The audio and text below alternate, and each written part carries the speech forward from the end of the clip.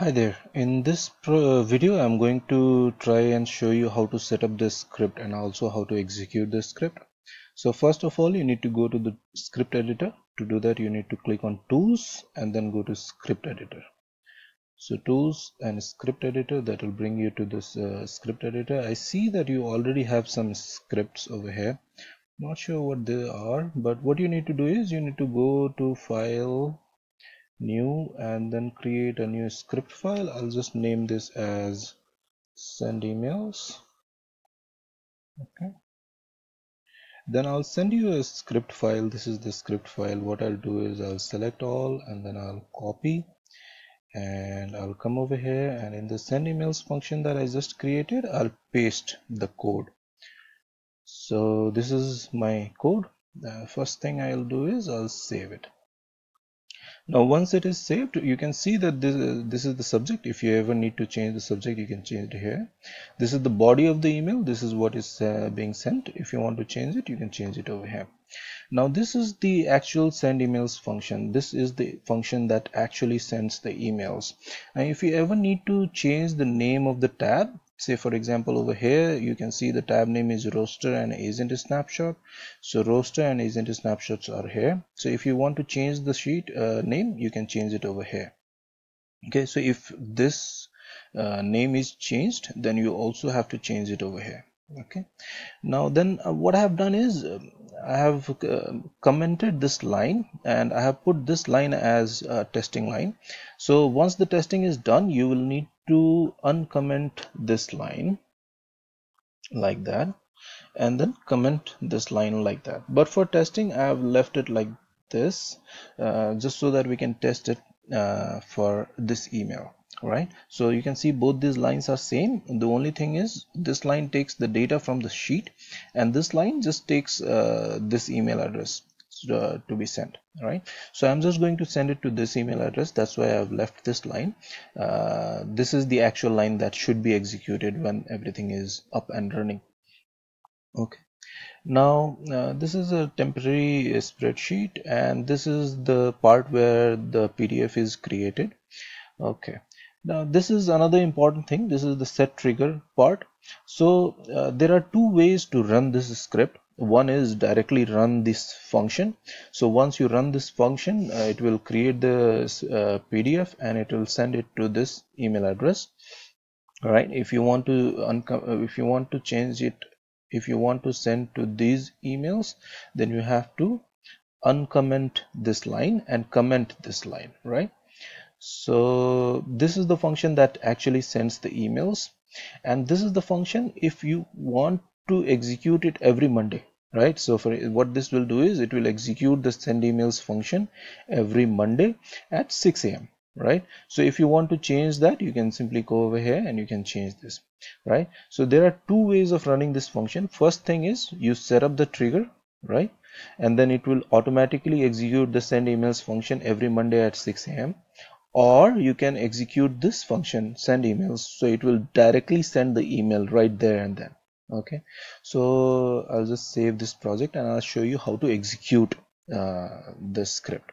Right, so first what we need to do is let's just execute this send emails function. So I'll go to run function and then I'll execute the send emails function.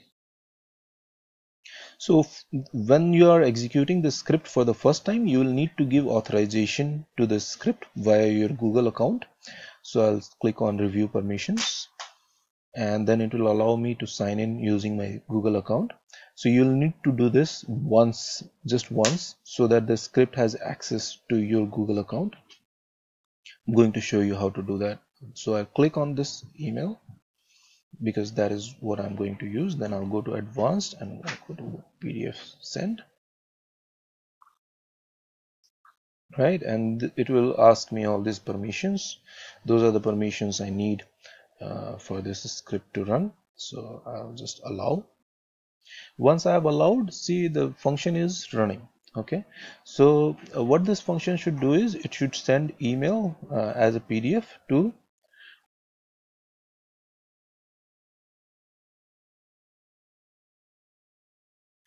sorry I also need to create this range. let me just show you. Before I execute the function, what I need to do is I need to create a range for these values. So what I'll do is I'll go to data, and then I'll go to named ranges, right? So these are the named ranges. Now I want to create a range for this name, so I'll just copy this name, right? And I'll put the named range over here. So that is the agent name, and agent snapshot C7D7. Done. Okay, so what I just did was I created a named range for agent name for this cell. Right now I should be able to execute this function. So let me just try one more time. I'll do save, and then I'll do run function, send emails. Okay, now it should work. Yeah, see, it does not ask me for the authorization again, because I have already given access to this script via my Google account. Now it is sending the emails.